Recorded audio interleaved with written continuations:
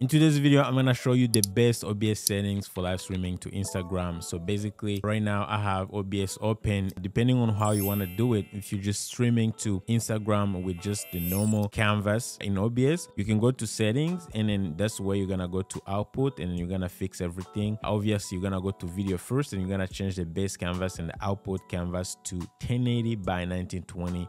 Basically is the opposite of this, and that's gonna give you like a vertical canvas right here, and you can stream directly. And then to access the settings, you're gonna go through here. So you're gonna do everything in OBS in the main settings. However, if you're doing a some sort of multi streaming where you have like a horizontal canvas and a vertical canvas, we're gonna be using a plugin. Of course, I'm assuming you would be using the vertical plugin. You can actually access your settings here. You have the vertical plugin and you have A2 multi-stream plugin as well. Those two go together, and you're gonna be able to adjust your settings right there. So that's what we're gonna be doing today. Again, it's the same settings.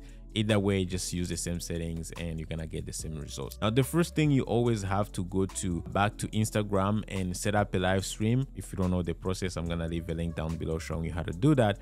But we need to get our URL and then our stream key so we can put that in OBS. So we're gonna go under A2 multi-stream, because this is where we actually manage the settings for vertical streaming. And then we're gonna go not the main canvas but vertical canvas, and we're gonna add a new output. We can use either Facebook or just other, because Facebook is almost the same as Instagram. So let's use other service, and then we can call it IG output. And then server, we're gonna paste our link we just got from Instagram, and then we're gonna go back and then get our stream key, because if you don't put this in here, it's not gonna allow you to actually adjust it. Okay, so once you're done copying everything, just click create output. Now it's gonna be here. Now once you have the output, as you can see, shows Facebook, it goes to the same server. Now we can go ahead and go to advanced settings. Okay, so this is where we're gonna be able to adjust everything, the good stuff. So we're gonna go to video encoder. All right, and then what we need to do, as you can see, before we even go there, we have audio settings and then we have video in settings.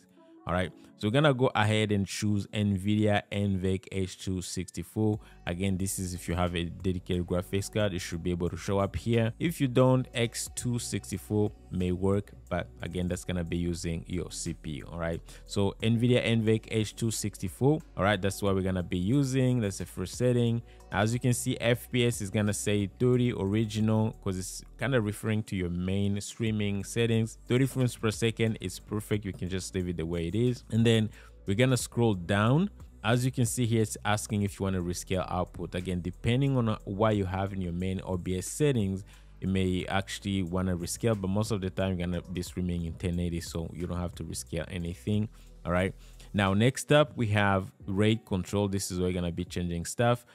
We want to make sure you choose constant bit rate, and the bit rate is gonna be 6,000. all right, 6,000 is the maximum that you can do on Facebook and Instagram. They're the same thing. Again, I've tested these settings. I streamed for many hours using exactly the same settings, so I can assure you that they actually do work. All right, never had any issue. All right, 6,000 kbps. Keyframe interval, you want to make sure you put it at 2 seconds. All right, and then preset, you can actually choose anything you want right here depending on the strength of your PC. For me, I always keep it as slow, good quality. It works all the time, so I never have to stress about it. Tuning, you can leave it high quality. Multiple, everything here, guys, you can just leave it the way it is. You don't have to stress about it. Everything here, you can just copy the settings that you see on screen. Really, I never have to touch all this here.